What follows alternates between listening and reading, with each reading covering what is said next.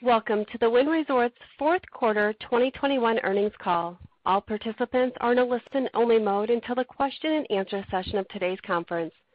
To ask a question, press star one on your touch-tone phone. Record your name and I will introduce you. Please limit yourself to one question and one follow-up. This call is being recorded. If you have any objections, you may disconnect at this time. I will now turn the line over to Vincent Zahn, Senior Vice President and Treasurer. Sir, you may begin. Thank you, Michelle, and good afternoon, everyone. On the call with me today are Craig Billings and Brian Gullbrants in Las Vegas. Also on the line are Ian Collin, Linda Chen, Karan Carruthers, Frederick Lubisuto, and Jenny Holiday. I want to remind you that we may make forward-looking statements under Safe Harbor, federal securities laws, and those statements may or may not come true. I will now turn the call over to Craig Billings. Thanks, Vince. Afternoon, everyone. Thanks for joining us today. I'd like to start by saying that I'm genuinely honored to be speaking to you as the CEO of Wynn Resorts. I joined Wynn in 2017 because I had spent much of my career admiring the company for its dedication to its craft and to its people. I'm excited to lead the company forward, and I know that our best days are ahead of us. Before we talk about the fourth quarter, I'd like to give you some additional context around a couple of transactions that we've announced over the past few weeks. First, let's touch on the sale-leaseback of our real estate at Encore Boston Harbor that we announced today. We've discussed the sale of real estate on past earnings calls, and we've always maintained that we believe our valuation over any reasonable period of time reflects the value of our real estate. We believe that to be the case today. So why execute a sale-leaseback? A sale-leaseback is, after all, nothing more than a financing and capital structure decision. In our case, this transaction benefits our capital structure in a few different ways. First and foremost, it provides long-term capital to grow our business. In this case, capital to deploy adjacent to Encore Boston Harbor in the construction of additional parking and complementary non-gaming amenities that will drive Encore Boston Harbor to even higher levels of performance, and capital to deploy in attractive greenfield projects like our development in the UAE, which I will discuss in a moment. Second, it enables us to potentially retire near-term debt with a higher cost of capital than the lease.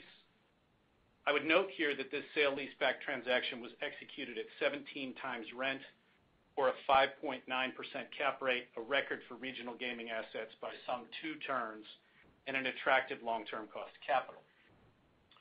Third, it brings a new partner into our capital structure. Summit and the team at Realty Income have been great partners in executing this transaction, and I would note that there are a number of highly bespoke terms in the lease that reflect our longer-term goals. These terms were only achievable due to the unique way that Realty Income is structured and their willingness to engage and align this transaction with our goals. Overall, this transaction gives us a lot of additional financial flexibility. The transaction will close near the end of the year. Some of you may ask, what about Wynn Las Vegas? In response to that, I would note a few important points. First, Las Vegas is a very different market when compared to regional markets. Potential operational deleveraging in an economic downturn is more extreme, as we saw in 2009, and the need for continuous and sizable reinvestment in order to stay relevant is high. As many of you know, it is fundamental to us that we maintain consistent service levels and CapEx throughout the business cycle, and I never want us to be in a position where, in the midst of a downturn, we have to choose between our world-class service and escrowing rent, or between paying rent and investing in our property. In fact, our 2021 results speak to the power of our proprietor's mindset. With a host of new investments bearing fruit, and with our team intact despite COVID, we continue to take market share and deliver the property's highest ever annual EBITDA. Further, the breakage costs related to a sale-leaseback of Wynn Las Vegas would be significant. Beyond the tax leakage, our capital structure in the U.S. has bond financing at both Wynn Las Vegas and a holding company above it. A sale of our Las Vegas real estate would trigger an acceleration of that debt, driving over $600 million in breakage. For now, we believe we will deliver far more long-term shareholder value by continuing to own our real estate in Las Vegas, and I am confident our equity valuation will continue to reflect that. Let's turn to our announcement regarding an integrated resort development in the UAE. We're thrilled about this project, which will further diversify our business while extending our brand into the Middle East and Europe. I'm sure all of you are familiar with the UAE and with Dubai in particular. It's a dynamic country, and we are proud to have the opportunity to deliver our exceptional hospitality there. Ras Al Khaimah is about 45 minutes north of the Dubai airport via a first-class multi-lane highway. The location on Marjan Island is stunning and will be a great setting for our resort. I do want to provide some clarity on a topic I have seen in a number of analyst notes and media reports regarding the project. In any new jurisdiction, there are three things that need to happen to have an integrated resort with gaming. The first is enabling legislation. Is gaming legal? The second is regulation. How will gaming be conducted? The third is licensure. Who can operate a gaming establishment? With respect to this project, no further enabling legislation is required. We're not looking at a multi-year process for legalization like we have seen in some other markets. Regulations are well advanced, having been modeled on those of Singapore and the United States. The tax rate and license structure are very reasonable. And finally, with the regulatory framework taking shape and the regulator in place, we will be licensed to conduct gaming in Ras Al Khaimah. In other words, we're a go with this project. We're commencing master planning now and will begin mobilizing architecture and design in due course. I expect our ultimate design will be one or more iconic buildings that both take advantage of the pristine beach location and also show respect for the unique cultural aspects of the region. We're big believers in the potential for Ras Al Khaimah to be an amazing tourism and hospitality destination. Lastly, I would point out that this is the first transaction where Wynn Resorts is being paid for its know-how and service excellence via a management agreement. I expect it to provide a very high return on invested capital. We have a lot happening around here, and I'm personally very excited about the future. Turning to the fourth quarter and starting in Las Vegas, the team at Wynn Las Vegas had an absolute stunner of a quarter. $186 million in EBITDA despite holding a bit low. Drop was strong, handle was strong, RevPAR was strong. I could go on and on. To us, the quarter's results are a further indication of the fact that our unrelenting focus on service and great product are resonating with premium customers who, after being cooped up for 2020 and the first part of 2021, are traveling and spending again with a vengeance. As you've heard from some of our peers, January results in Las Vegas were impacted by Omicron, particularly in the group side. Encouragingly, forward bookings in January were very strong, and February to date has accelerated further, positioning us well into March and beyond. To give you some context, our hotel occupancy in January was 61%, and with the latest wave of COVID quickly receding, we expect occupancy to increase to the mid-80s in March. As we increasingly distance ourselves from our competitors, we believe we have strong pricing power on rooms, food and beverage, and nightlife during 2022. In Macau, the market continued to experience subdued visitation during the fourth quarter, and our results reflected that in roll, in drop, and in volatility of hold. Of course, you need only look at Chinese New Year to remind yourself of the power of that market and the pent-up demand for visitation. During the holiday period, turnover per day in our direct program was up nearly 175% from 2021 and down only 12% from Chinese New Year 2019. Encouragingly, we are seeing both strong spend per customer and significant new customer signups in our direct business, highlighting the strength of our market-leading product and service offering. On the mass side, table drop was up 34% versus 2021, and that drop was 60% of our Chinese New Year 2019 levels. As we have seen before, when Macau is more accessible, demand snaps right back. Long term, I remain incredibly enthusiastic about the prospects for Macau. Between the shift to higher margin premium mass customers and to customers who have more motivations to visit than just gaming, the market is evolving, and we are prepared to adapt and grow our business as we embrace those changes. Further, the concession process continues in a methodical and logical manner, with the amended gaming law currently sitting with the Assembly Committee. We continue to be pleased with the process and with the content of the amended law. Turning to Boston, like Vegas, Encore had an unbelievable quarter in both gaming volumes and RevPAR, resulting in $68 million of EBITDA in Q4. The team in Boston has really done a tremendous job, particularly in the casino, but we're just getting started. Our next phase of growth in Boston will be driven by database growth, particularly growth outside of adjacent areas, and through our upcoming expansion project across the street from the property. That expansion will see us add additional amenities and, importantly, additional parking. parking, particularly on weekends, remains a constraint for us. Though Encore is now run rating higher EBITDA than a number of Strip properties, Encore still has a tremendous amount of growth ahead of it. Lastly, on Wynn Interactive, we generated about $785 million in turnover across casino and sports betting in Q4, which drove a 29% sequential increase in revenue. This was despite a meaningful curtailment in marketing spend in November and December. As you may recall on our Q3 call, we were very explicit about our view on the unsustainable nature of the current competitive environment in sports betting, and we stated our intention to manage the business with a long-term shareholder-friendly view.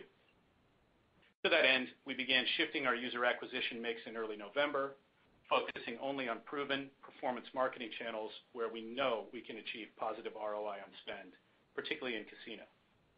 By doing this, we meaningfully reduced our overall burn rate, and as our remaining brand advertising commitments tailed off with the Super Bowl, I expect EBITDA burn levels to reduce even more drastically.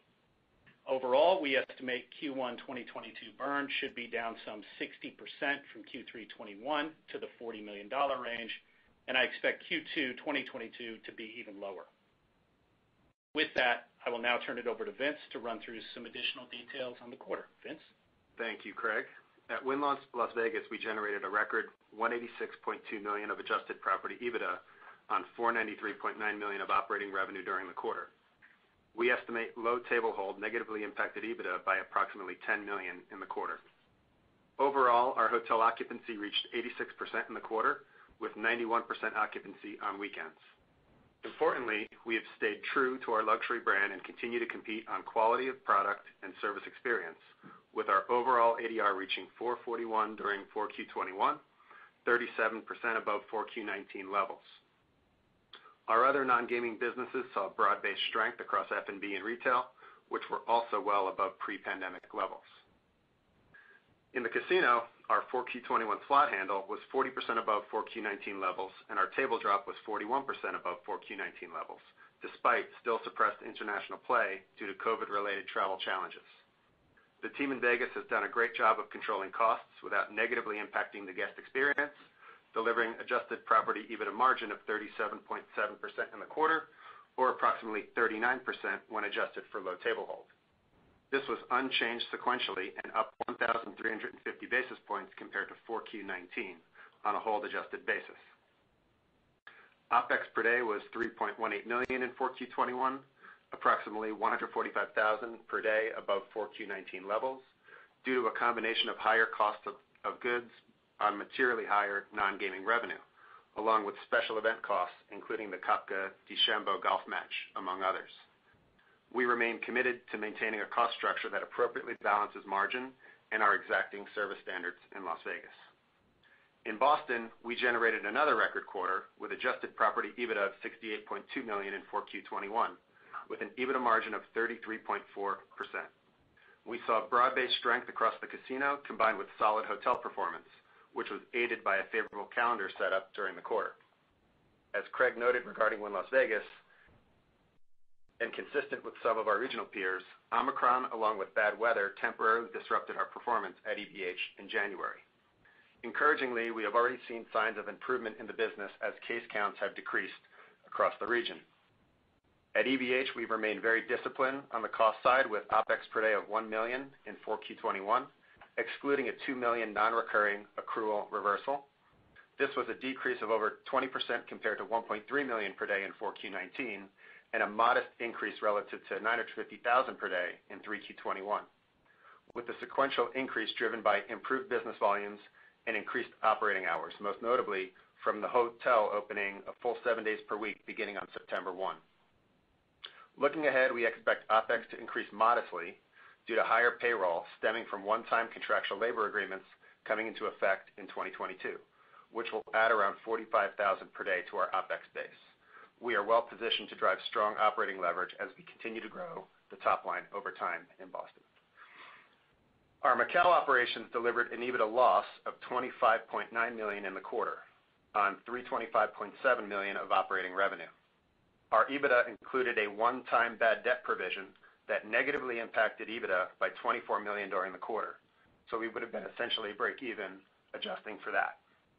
While business in 4Q was challenging due to the evolving COVID situation, we remained disciplined on costs.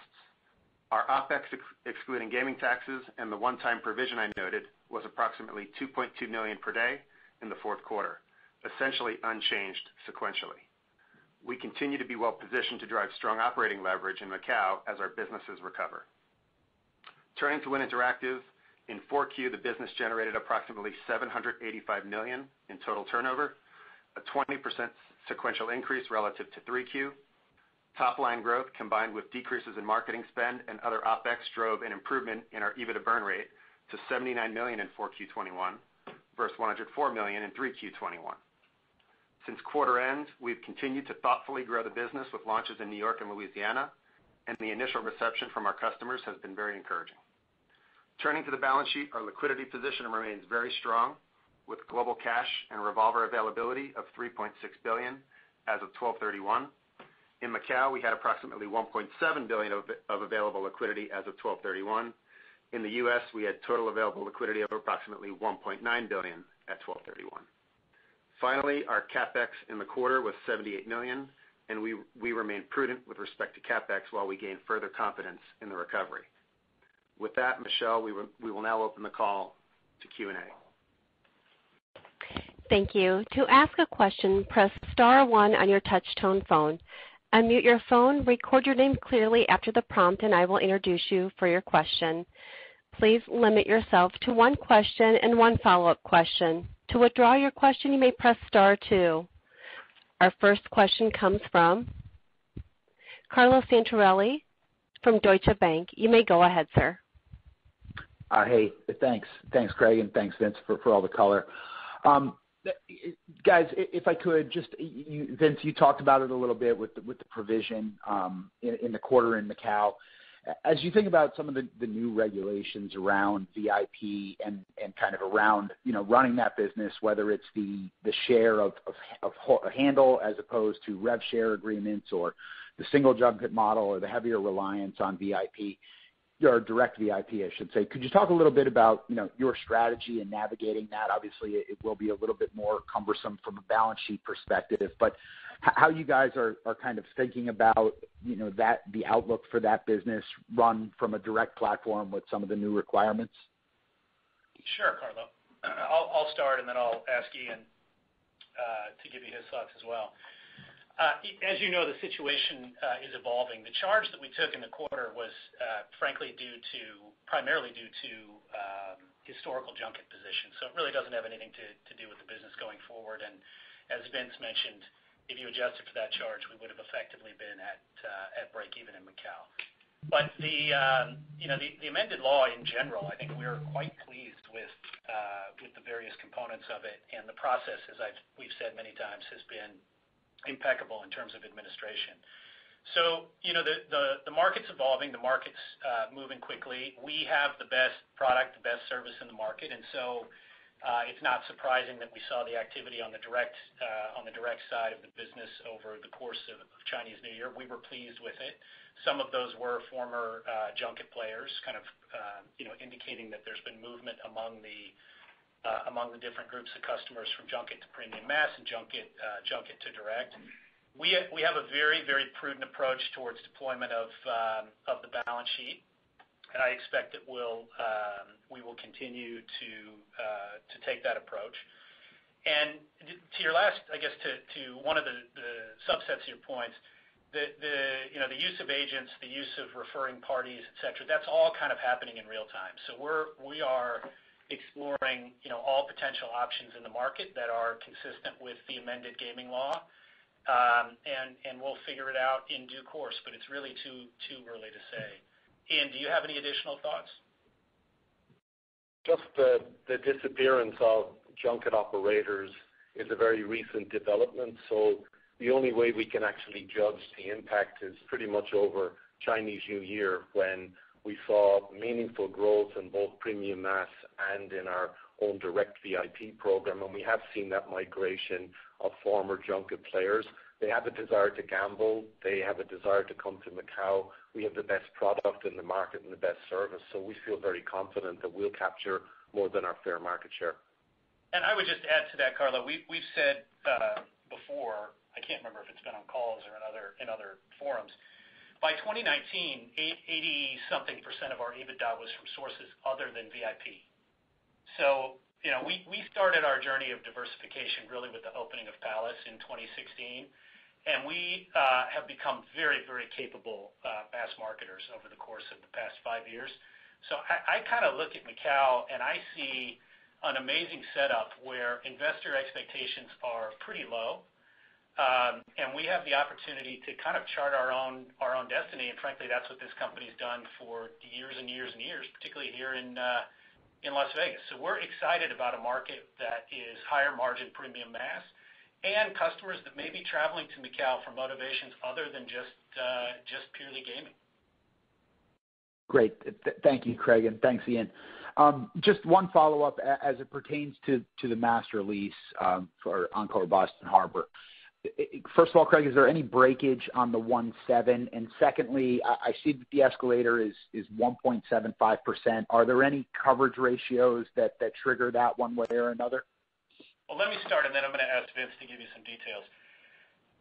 We've been pretty explicit about our views on sale leasebacks, and I think this one is unique because the lease, which you'll see attached to the 8K, and you can tear it apart yourself, is incredibly unique. It's very, very flexible and very friendly to us as the OpCo. And that was incredibly important to us because, as I said in my prepared remarks, I never want to choose between the landlord and our people. Our people are our service levels, and our service levels are our brand. So you're going to find a whole bunch of unique things in that lease that I think many of them probably precedent setting. But to your specific questions, I'll ask Vince to chime in. And Carlo, do you mean debt breakage costs? Yeah, I'm sorry. I was more referring to kind of the way that Craig articulated the $600 million plus of breakage costs related to the debt in Las Vegas. Is there any leakage associated with the $1.7 billion cash proceeds of this transaction? No, there isn't. It doesn't trigger any of those provisions that would cause the breakage and force us to call the debt. So the answer is no to that. Total transaction cost should be somewhere in the $50 million range, so net proceeds will be $1.65 billion. As far as it relates to the escalator, there are no coverage provisions on the escalator. It's 1.75% for the first 10 years. Then after lease year 11 and beyond, it's the greater of CPI or 1.75%, and that's capped at 2.5%. And you can go look at some of the lease comps, particularly in Las Vegas, and see how favorably that package compares. There are no minimum CapEx requirements, which was very important to us. So those are kind of some of the high-level details of the lease, Carlo. All right, great. Thank you very much, guys. Got it. Thank you. Our next caller is Joe Greff with J.P. Morgan. You may go ahead. Good afternoon, guys. Craig, Vince, how are you thinking about utilizing the $1.65 billion of net proceeds coming in from the sale of EBH? Sure. It's important. I want to remind you it doesn't close till the end of the year.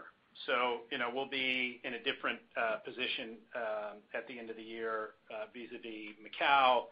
Our hope is that Vegas and Boston continue to hum along. So with that caveat, a sale leaseback really isn't any different than raising debt in the bond market. So if we were raising debt in the bond markets at this rate today, we would think about it as how do we grow our business, and are there more expensive or more restrictive pieces of debt that we should be taking out? So we'll see how things evolve over the course of the year, but that's how we think about it today. We've got a room remodel in Vegas. We've got a show in Vegas. We've got an expansion in and around Encore Boston Harbor, and we have a really exciting project in the UAE that is kind of almost shovel-ready. So across all of those, there's a whole bunch of great things we can do to drive incremental EBITDA.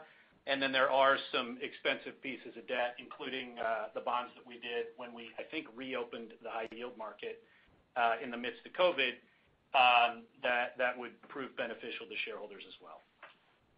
Great.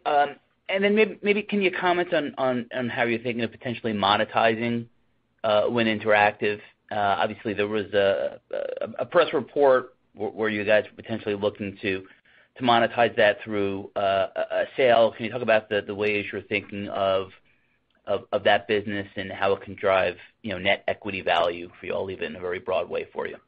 Yeah, sure. So first, we don't comment on market rumors or random press reports. We were pretty explicit on the third quarter call about not engaging in the unsustainable user acquisition blitz that has emerged, no pun intended, this NFL season, and that we would take a more measured approach. The iGaming business, where we have actually seen pretty reasonable success, there's a logical place for us in that business longer term. Unfortunately, it's not a humongous TAM right now. Sports betting is the total addressable market, and sports betting is where most of the irrational behavior is taking place.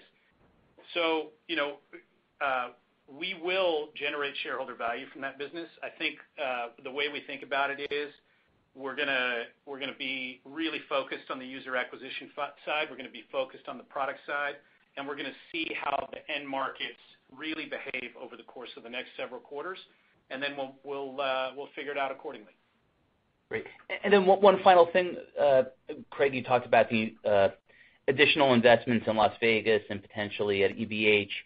Can you talk about what's committed in terms of CapEx for 2022? Yeah, sure. I'll take that, Joe.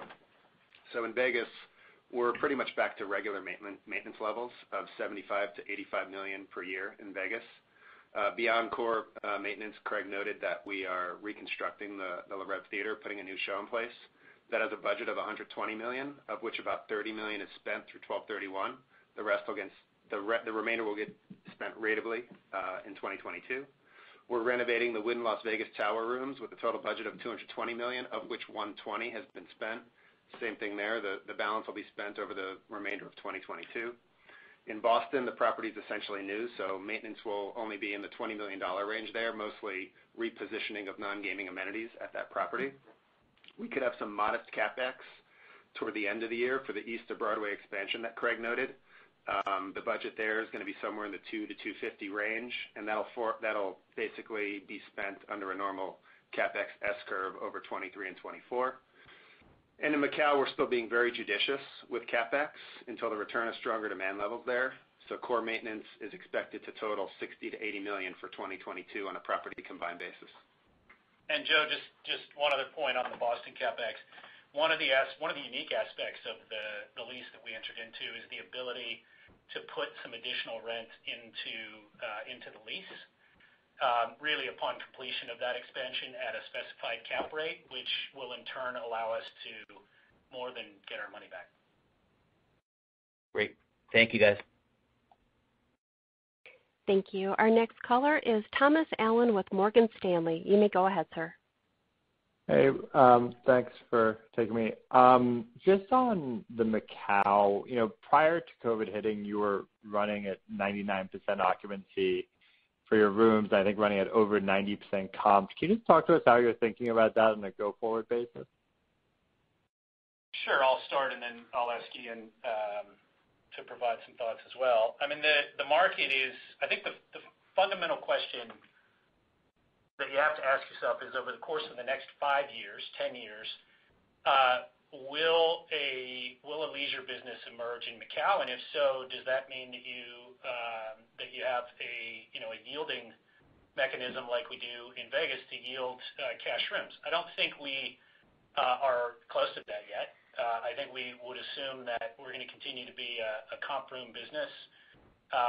We don't have a ton of rooms relative to some others in the market, so we have a lot of opportunity to yield those rooms. Ian, do you have any additional thoughts? What we've seen in the periods when we've actually been reasonably open to Chinese consumers when they've been able to travel is there is huge pent-up demand at all levels of the business. And there's cash business out there as well. There's family travel that's increased. We're also seeing an increase in millennial travel, and we're seeing new customers come to Macau. We've seen that again over Chinese New Year. So during the week when we have rooms available at times, there is cash business and rich cash business from affluential customers to come. So we feel that we can fill rooms when they're available. Perfect. Thank you. And then just on the UAE project, I mean, you guys know this is kind of the first of its kind where you're being hired for your kind of management expertise and development expertise. Do you think there's a lot of other opportunities? How are you thinking about that? Yeah, it's a great question, Thomas. As we think about logical adjacencies for our business, we think about everything under the sun. We're constantly thinking about ways to increase shareholder value. I think it is a pivotal moment. Can it be replicated? We'll see. But it's an important moment where we're entering into really a four-season style management deal for the creation of an integrated resort. Is that extendable to smaller properties in gateway cities? It may be. That's something that we'll explore. Thank you. Thank you. Our next caller is Stephen Grambling with Goldman Sachs. You may go ahead, sir. Hi, thanks. Maybe as a follow-up to that, I guess, how are you generally thinking about underwriting, the ROIC in a market like the UAE as you think about the structure of this transaction or potential structure? And can you give any kind of color on what you foresee from a customer standpoint and looking at your global database, maybe what spending patterns have emerged in that market? Sure. I'll start with the latter and then move to the former. So think about it this way. When we open that property, 95% of the world's population will be within an 8-hour flight of a Wynn Resorts property. I don't think anybody else can say that. So this is not only an opportunity to leverage our pre-existing database, but it's an opportunity to grow database. The Dubai airport has some 80-plus million passengers passing through it every year. I mean, it's astounding. The UAE is already a substantial destination for not only the region, but for Europe, for Brits, for Germans, for really folks from all over the place. So this is a significant customer acquisition opportunity and a really material extension of our brand. In terms of how do we underwrite it, it's a $2 billion project. My presumption is that it will be 50% debt, 50% equity, of which we will be 25 to 40%, and then obviously we have the management contract sitting on top of it. The land is astounding, beautiful, and like I said before, nearly shovel-ready. So execution risk from a construction perspective, as we see it, is pretty low. That's helpful. And I know you don't like to give a lot of guidance, but maybe looking to Las Vegas and looking at the fourth quarter EBITDA run rate, I guess what are some of the biggest puts and takes to think about in the year ahead across either various customer cohorts or spending categories that could influence both margins and ultimately EBITDA from here? Sure, I'll start and then I'll ask Brian to provide you with his thoughts. Q4 was definitely a rager. It was impressive. The team did really an incredible job. If you look back over the course of 21, we saw pretty substantial leisure and gaming demand. I think that's consistent across the market, although I would say we have continued to distinguish ourselves from a service and quality perspective. But there were also a lot of customer types that weren't around, right? International play wasn't around. Group and convention was quite spotty and very concentrated into a couple periods, one of which was, in fact, the fourth quarter. So that obviously helped the fourth quarter. January, if you look forward, January was, as we noted, soft because of Omicron. We're already seeing the demand snap back from that. Brian, do you want to comment on kind of the structure of that demand or any additional thoughts you might have? Sure, Greg, thanks. I think overall our booking pace is back to pre-pandemic 2019 levels now, and we have a built-in rate premium that's also sustainable as we see it. And on the group side, the group lead volume is now actually exceeding 2019 levels. So, I think people want to meet again, and we're very bullish on the future. Things are pacing ahead, and we're looking really solid. That's all super helpful. Thanks. Look forward to seeing the rager continue and perhaps resume in Macau. Us too. Thank you. Our next question comes from David Katz with Jefferies. You may go ahead, sir.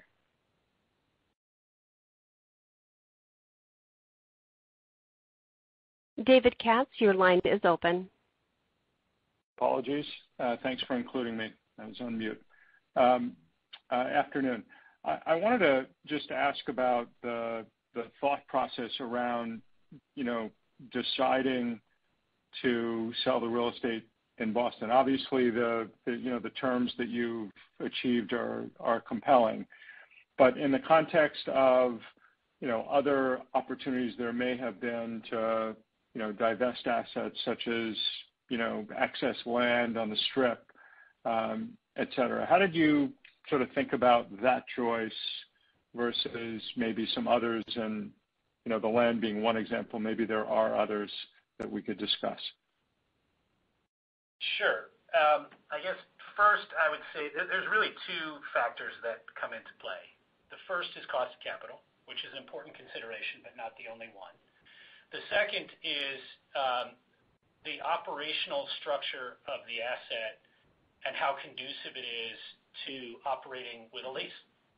And so in Boston, in the transaction in Boston, we were able to achieve both an attractive cost of capital and that asset just based on the stability of revenues in the regional markets and the much lighter capex burden relative to, say, Las Vegas, made it a logical financing source for us, which is really what it was.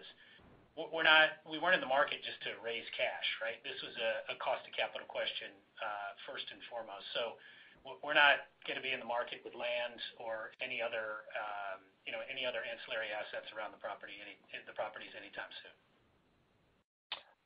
Understood. And just for our own, information, since you talked about the buildings in Las Vegas in your prepared remarks, do the golf course or the other excess land across the street, would they have considerable leakage as well, or had you not looked into that at this point? Well, I'm not. I know we know every nook and cranny of every potential source of leakage, but we're not interested in selling land. We have a 20-year view, 20-plus year view when we think about Las Vegas. We love our portfolio here, and all of that land has real long-term value to shareholders. So it's not even worth talking about, David.